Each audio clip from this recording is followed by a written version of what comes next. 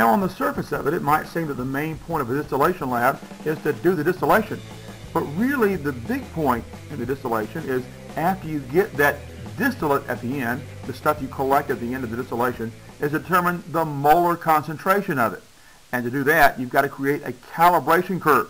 So don't forget, when you're doing the distillation lab, the main point is to determine the molar concentration of that distillate at the end and use a calibration curve. Create a calibration curve to do that.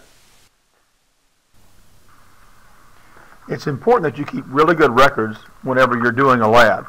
So find a new clean page in your lab logbook, put in the date and the title, and be prepared to write good observations, especially the measurements from any lab, this one included. If the teacher has made up the fermented sugar water for you, then you get what you need.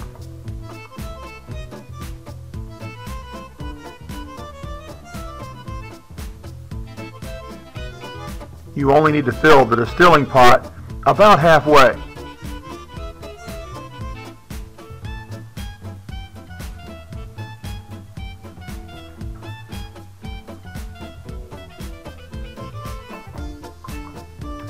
Make sure you always recover any container you get any kind of chemical or mixture from.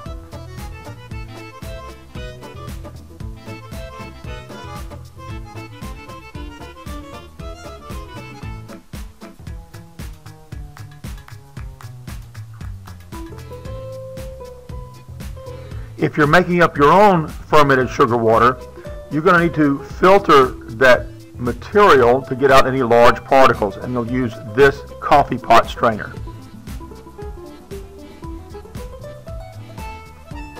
Make sure you rinse off the outside of the distilling pot and dry it before you put it on the hot plate.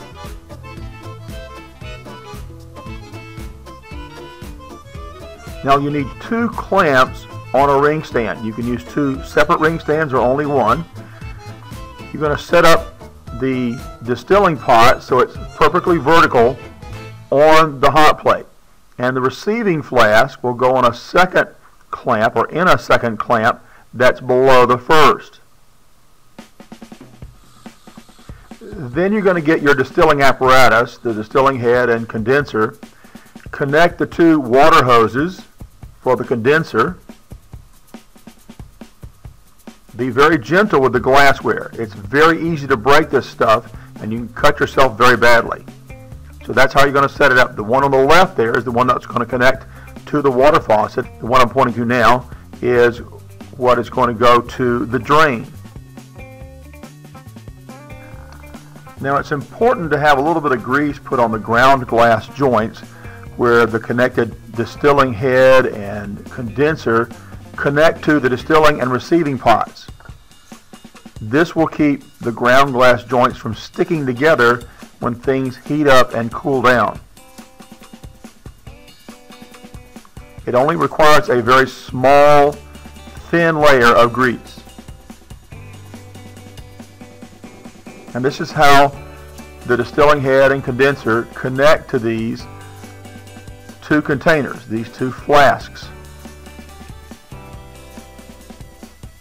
You need to be very gentle again with all this glassware. So I've connected the distilling head to the distilling pot or flask, and now I've connected the receiving flask to the end of the condenser. We need a couple of boiling stones now to add to the distillation flask or pot. Those are boiling stones in my hand there. We're going to put those into the fermented sugar water so that when it boils gently without splashing around a lot. Now we need to get out a temperature probe. That's the temperature probe we're going to be using, and that's going to be inserted into a number 2 stopper with a single hole. You only need about 2 centimeters or 3 centimeters sticking through the bottom of the stopper, and that's going to be placed in the top of the distilling head.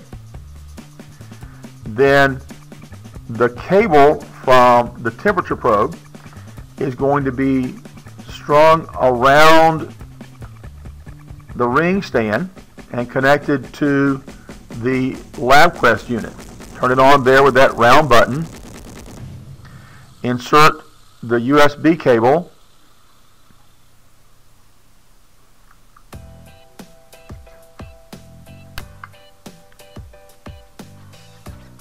Insert the power plug. Plug the power cord into the wall.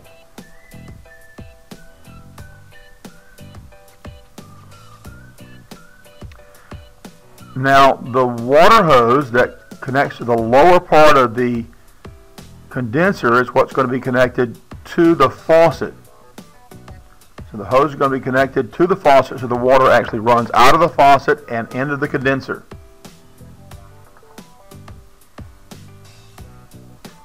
Now the upper end of the condenser has a hose attached to it, but that's the drain hose. That's simply going to be put down into the sink. So let's turn the water on now. And you can see the water running through the lines, through the condenser, and draining out into the sink.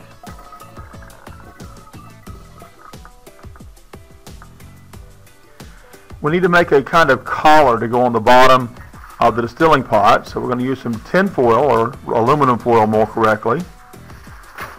We're going to fold that once, twice, and a third time.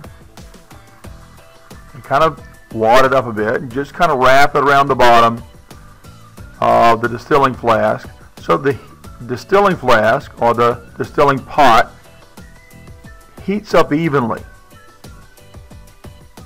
We're ready to turn on the hot plate, so plug it in, turn it all the way up to 10. Distilling pot, just very carefully to overboil. When it begins to boil, watch the temperature. When it begins to boil, you want to turn it down to about 1 or 2. You don't want it to go too fast. We're going to monitor that temperature very carefully. We don't want it to get up above about 95 degrees. So now you can see that the distilling pot, or distilling flask, has material in it that's boiling very gently. That's what we want. We're about to get to the temperature we want, about 90 degrees or so. If we get too much hotter than that, it's going to boil way too fast. And we're beginning to get some distillate in the receiving pot, or the receiving flask. This is about what you want, a very gentle boil. Now once we've gotten enough distillate in the receiving pot, we want to start getting ready to determine the density. So we're going to place a graduated cylinder on the balance and zero it out. And then we're going to take the distillate in the receiving flask and remove that from the apparatus. Now be very, very careful with the glassware. It's easy to break.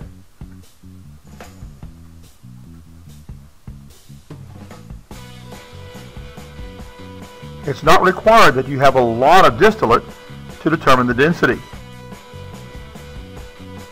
So we're going to place the distillate now in the graduated cylinder so that we can determine the mass and the volume to calculate the density. Now be sure to record every measurement you make. And when you're determining volume in a graduated cylinder like this, you want to make sure you're reading the meniscus and estimating the last digit. You can use this card to help see where the meniscus is. Recording everything that you measure in the lab is very important. You're going to have the mass and the volume of all your solutions. You want to know exactly how much ethanol and exactly how much water you put into your mixtures, because we're going to be determining density, and density is the mass divided by the volume. So in this case, we determine mass to be 9.5 grams and the volume to be 10.0 milliliters for the distillate that was recovered here. To determine the molar concentration of your distillate, you're going to have to create a calibration curve. So we're going to set a graduated cylinder on the balance and zero it out. We're going to measure out amounts of water. In this case, I want to be measuring 9 milliliters of distilled water, but I want to make sure I measure it very carefully. Record all the measurements for the amount of water and ethanol solution you're using. In this case, I've been very careful to make sure I have 9.0, and now we're going to measure out the mass. So we're going to add to that now 1 milliliter of ethanol, and we add that to the mixture. We've got a 9-to-1 ratio, water to ethanol, that weighs 9.64 grams. The volume, however, when you add the 9.0 and the 1.0, is going to be 10 milliliters. So we've got a mass of 9.64 and a volume of 10 milliliters to determine the density of this solution, which is only one of about 11 that you're going to calculate for your calibration curve. The calibration curve, in turn, will be used to determine what the molar concentration of your distillate is. Now, I've recommended that you use these ratios for your calibration curve. And you need to watch the video on YouTube called Distillation Lab to figure out how to put together that calibration curve and determine through that calibration curve what the molar concentration of the distillate is. So once the lab is finished, you need to clean up. Wash out the flasks very carefully. Don't leave any of that mixture in the distilling or receiving flask.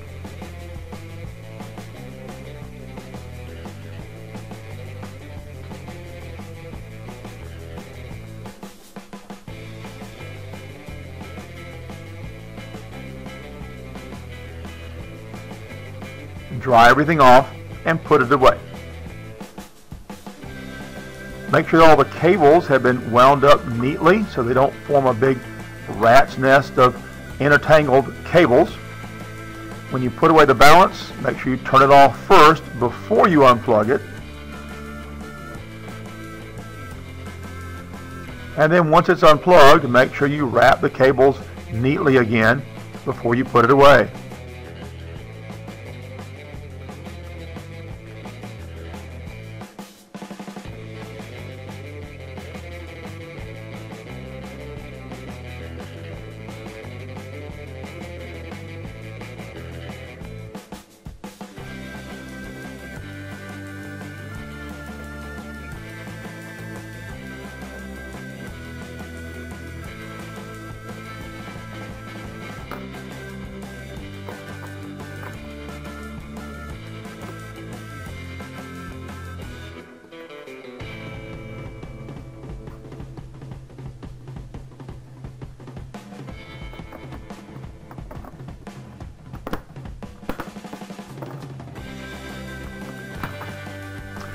Now there's no reason to throw away the aluminum foil we use for our collar, so let's make sure we put it away with our distilling apparatus.